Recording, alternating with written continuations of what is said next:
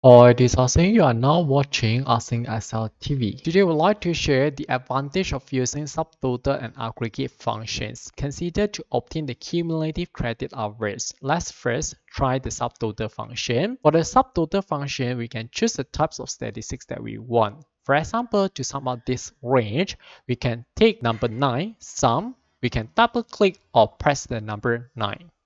Press comma and choose the range that we want.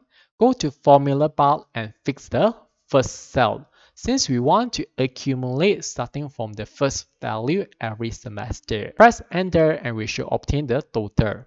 Now let's try for the sum function. Press alternate equal. Also go to formula bar and fix the first cell. Press enter and we should obtain the same total. It seems like no difference here. Let's try to go to filter and we select only 14 and blanks. Click on OK. The subtotal turns to 0. This is because subtotal always ignores hidden cell. But for the sum function, always take the selected cells. Now let's copy and paste for the rest of the semester. Do the same thing for the sum function. Now unhide all the cells. Click on OK.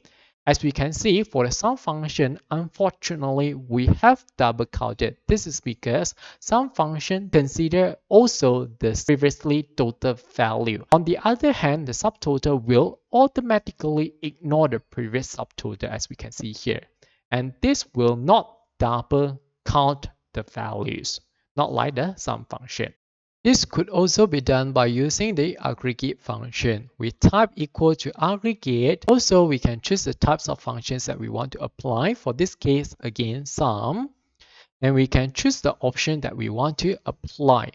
For the 0, we can ignore the nested subtotal and the aggregate functions. For 1, we can ignore also the hidden rows. If let's say we don't want to ignore the hidden rows, we can choose the first option, which is 0. And we choose the array that we want. Also go to formula bar and fix the first cell. Press enter and we should obtain the total. Also, we can filter and copy for the rest of the cells. Click and drag. As we can see, we can obtain the subtotal and the accumulation for each semester.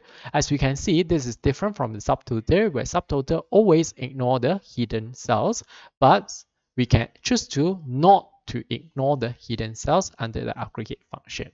Okay, that's all for this video. Thanks for watching. Hope you liked it. See you.